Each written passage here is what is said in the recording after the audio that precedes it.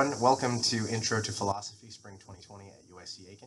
My name is Tom Burris, and I'm the professor for this class. And what I want to do in this video is give you an introduction to the way this class is going to work, some of the assignments, and try and make things as clear as possible. So first of all, as I already said up on Blackboard today, the syllabus is available under course content. Please do take a look at that because I'm going to be referencing that as I continue throughout this video. Okay, first of all, if you look at the course description of the syllabus, what this class is, it's an introduction to the main problems of philosophy and its methods of inquiry, analysis, and criticism, including an introduction to the history, theories, and methods of reasoning. That's what it is. So this is an introduction to philosophy. I know philosophy is one of those disciplines where sometimes people can't quite define it.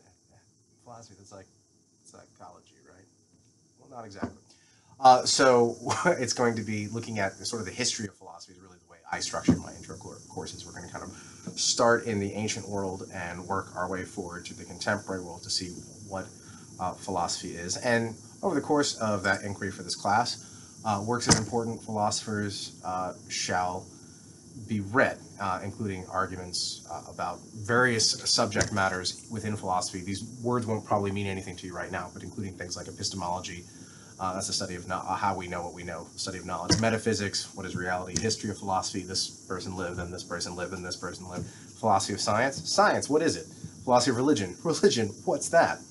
And as the syllabus continues to develop, we'll be looking at multiple cultures, multiple time periods, kind of all over. But the way that I do the course, at least at the beginning, is to kind of start from ancient Greece, which is where most philosophers kind of start in their history of philosophy. There's some problems with that as philosophy has developed in other cultures, and sometimes those are more or less ignored. But I'll try and incorporate those over the course of the semester as well. So last semester here at USCA, I had a course in Eastern philosophy, and it was great. I'll go a little bit into that, but your textbooks aren't really going to cover it because you'll notice the textbooks are Western philosophy.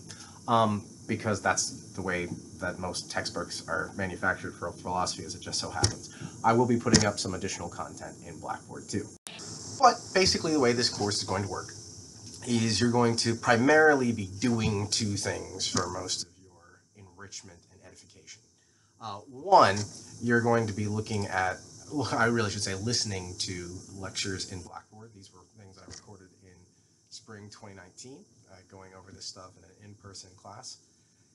So you'll be listening to those lectures. There are 36 of them, each 50 minutes or fewer. And so, I mean, you can listen to these either in Blackboard right now. They're under the assignments tab under lecture audio. You can either listen to them in Blackboard or you can download the MP3s and listen to them on your phone or what have you. You can really play them on any device. And you can sometimes, if you have the right applications, be they Android or Apple, you can play them at a higher speed too.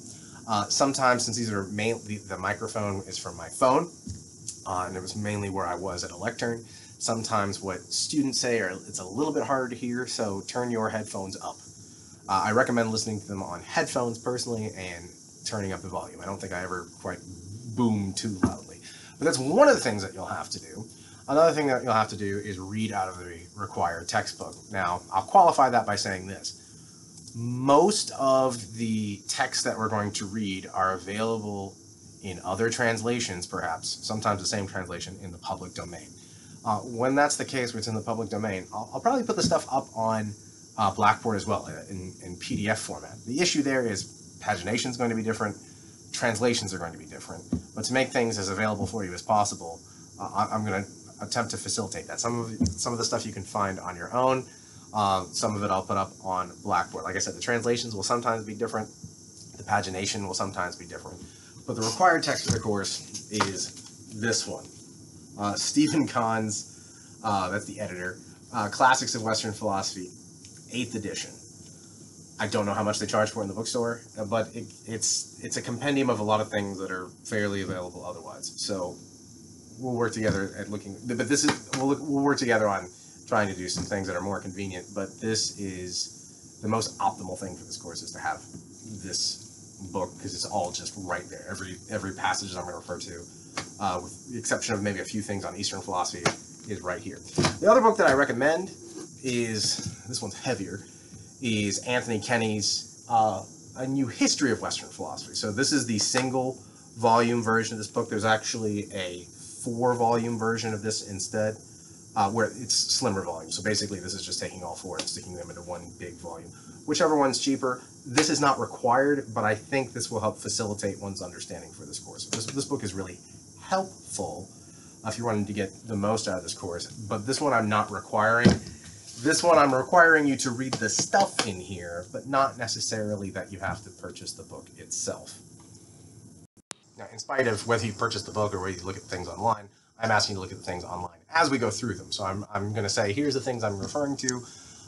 It'd probably be best to read them before and as I go over it, and then go back and read things again. I think that's the best way to get stuff out of this course.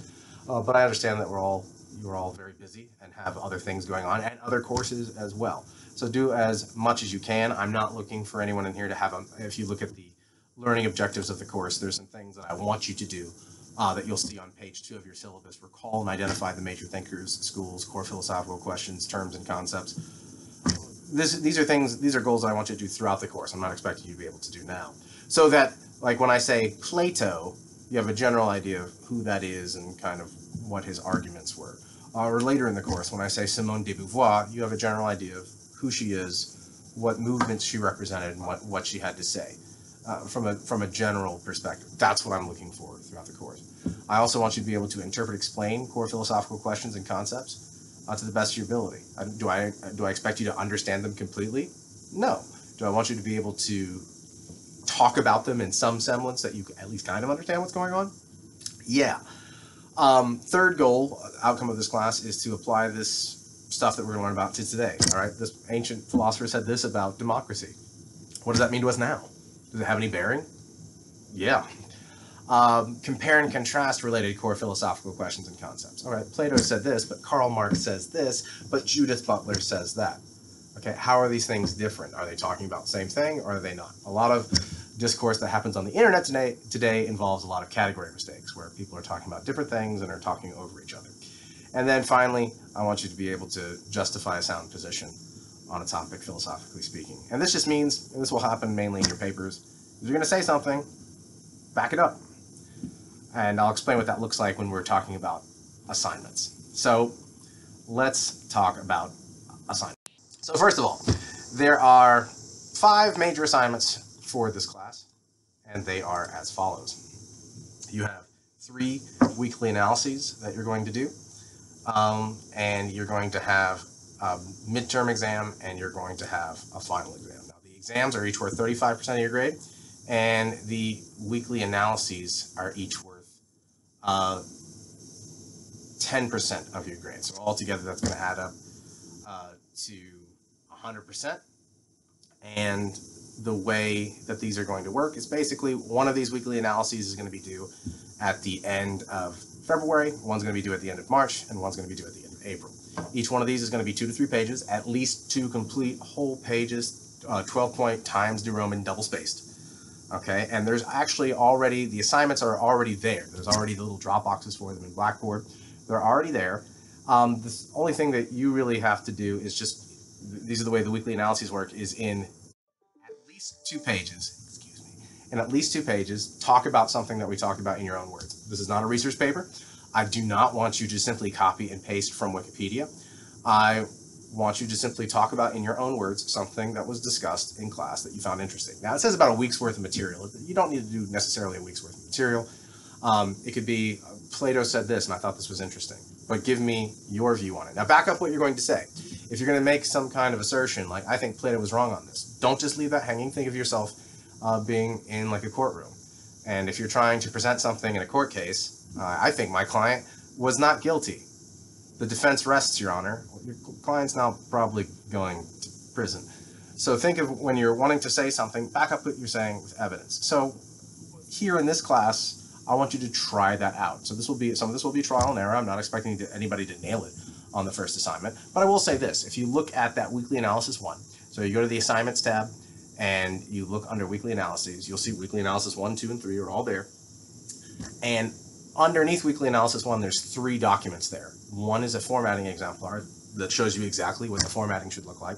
One is an example of a good weekly analysis. It says weekly, I think paper good. Take a look at that one for kind of what I'm looking for in a weekly analysis. Another one says paper bad, which is an example of, it's not a terrible weekly analysis, but it's one that's kind of meh. It's a C paper. So that's one that's kind of, it's decent, but it's not optimal. So take a look at those to see what kind of things I'm looking for in a weekly analysis. Please don't simply copy it, but take a look at it to see what's there. The other two, those are 3 of your assignments right there, each worth 10% of your grade, for a total, for all 3 of them put together, 30%. The other 2 grades are the midterm and the final. The way those will work is this way. The midterm will be half of it, or roughly half of it, will be objective content, and the other half of it, not exactly half of it, we'll say like a third will be essay, and 2/3 of it will be objective content. Multiple choice fill in the blank questions. That will come from the lectures, and the lectures are themselves supplied by some stuff called Microsoft Sways. So if you look under the assignments tab, you'll see a folder that says Sways. Sways are kind of like PowerPoint, except I find them less annoying. Now you have to use the internet to access them, but basically whatever device you're looking at them on, if you're looking at it on a computer, if you're looking at it on your phone, if you're looking at it on a tablet, it optimizes to whatever your device you're on, and I think it's much easier to navigate through than PowerPoint's like, personally. All objective questions will come either directly from the lecture audio or from those Sways, and really it's kind of both. Pretty much everything that I'm talking about in the lectures comes from the Sways. So most of your assignments throughout the semester, I'll say, read this stuff, listen to these lectures, look at these Sways, okay? Look at these presentations. And so the objective content will always come from the Sways and from the audio.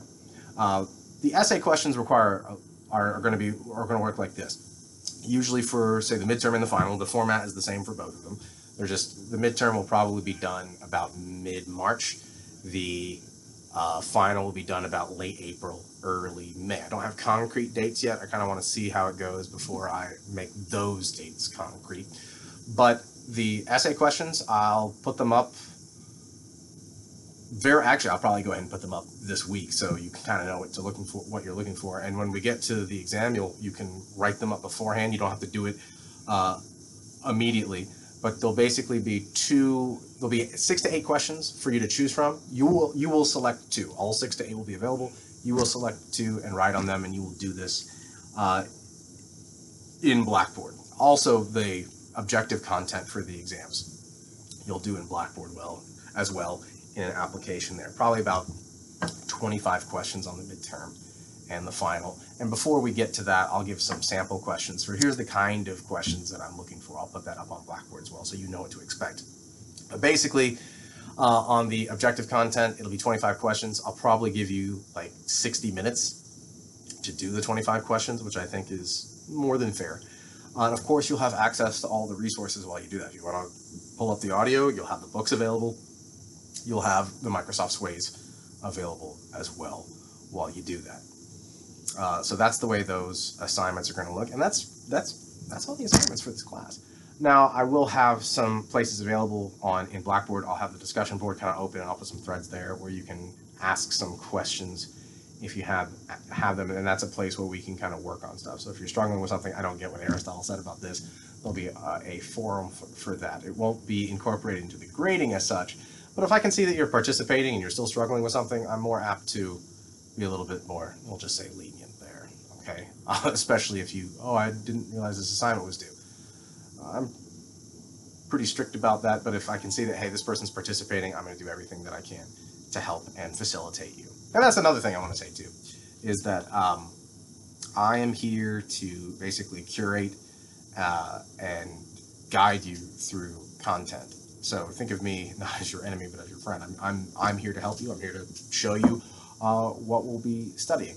So what I want you to do is simply do all the work, and if you need help with anything, come to me. The syllabus dictates that I'll be here Mondays at 11 a.m. I'm in my office right now, HSS 206B. If you see me in here and you want to ask a question, doesn't have to. You can set up an appointment. You can come by Mondays at 11 a.m. I should be in here. If you see me in here at another time, feel free to knock on the door and just come on in. Furthermore, my email is Thomas, THOMASB, @usca.edu. If you have questions, you can email me that way as well. So I think that about concludes what I want to say right now. I'll probably throughout the semester I'll do a couple more things where I do little videos like this where I explain what's going on. I've done this the online version of this course now for years, so this should be pretty streamlined at this point. But I'll do a couple more videos I think throughout the semester to just kind of say where we are, where we're going, and how to explain how to do things. Like I said, questions, please email me. I'll probably put a little thread in the discussion board where people in Blackboard where people can ask questions too. I hope you have a good start to your spring 2020 semester, and I look forward to working with you all starting today. All right, have a good one. Bye-bye.